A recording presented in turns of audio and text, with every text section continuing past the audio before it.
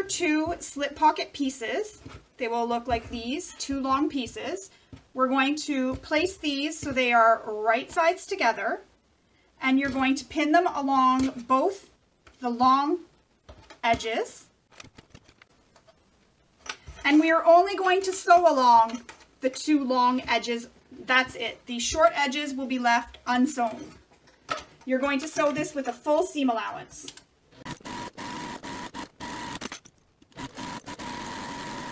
You can trim your seam allowance down. So that is 1/8 of an inch.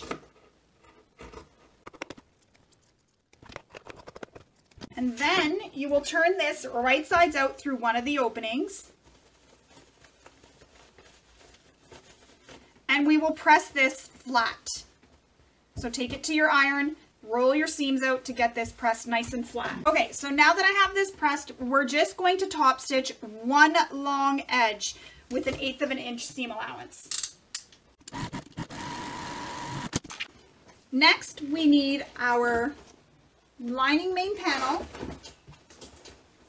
that has nothing attached to it. And we're going to place this slip pocket where Kristin says in the pattern. So you're going to measure up from the bottom and place it where she instructs. Place a few clips on the sides to hold it in place. You will stitch this in place along the bottom and then up the short sides as well.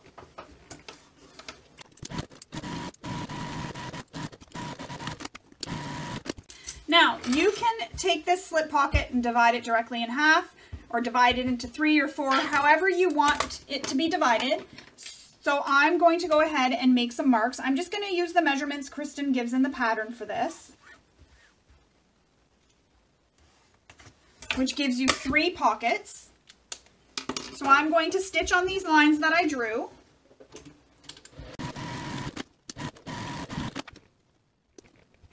There we go. I've stitched right on the lines that I drew. Now I have 3 little separate pockets. When I stitch up here at the top, I like to back stitch a few times just for extra security, because these pockets do take a lot of wear and tear, gets pulled a lot, and you don't want those stitches to come undone. So I back stitch a couple times just to make sure they're nice and secure. So this is how that panel will look. Now we need to attach our recessed zipper. So you're going to need your completed panel with your laptop sleeve that's attached. I'm going to clip that together. You're going to take your center mark that you made on your zipper and line it up with the center mark on your main lining panel. And again, like we did the first time, we're going to clip this in place and then baste this to the main lining panel. You want to make sure the sides of your main lining panels all line up. If they don't, make some adjustments now before you sew so that everything is nicely lined up. And then sew this, as I do, with a 1/4 inch seam allowance, or you can sew it with a full seam allowance. I just prefer a 1/4 inch, just so that the first seam allowance, if I don't sew with an accurate 3/8 of an inch seam allowance, when I go to sew my zipper panel on, you don't see any of the stitches.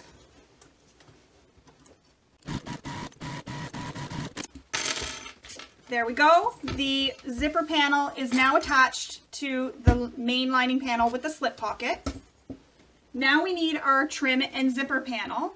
We're going to, again, line this up with the long raw edges.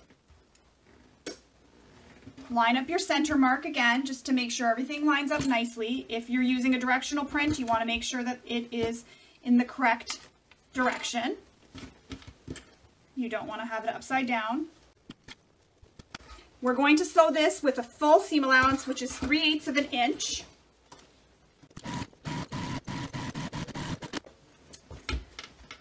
Then we will take this to our iron and press this trim and zipper panel up away from the main lining panel. So I'm going to do that now.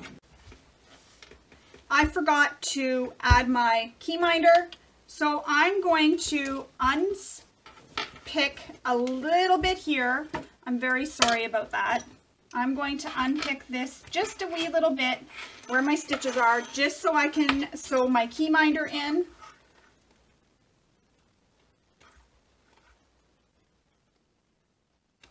I'm very sorry about that.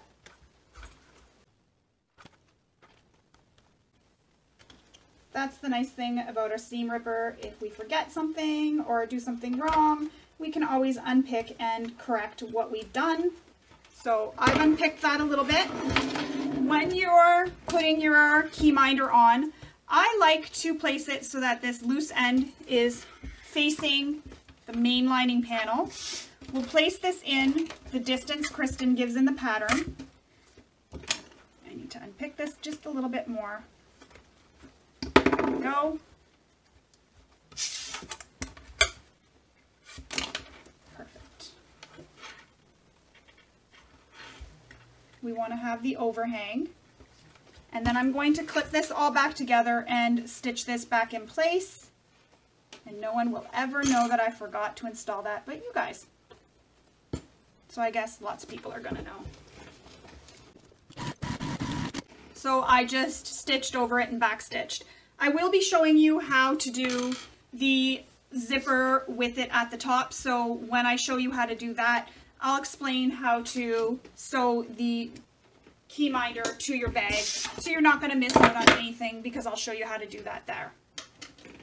Now that this is all sewn, I'm going to go ahead and top stitch this with 1/8 of an inch seam allowance.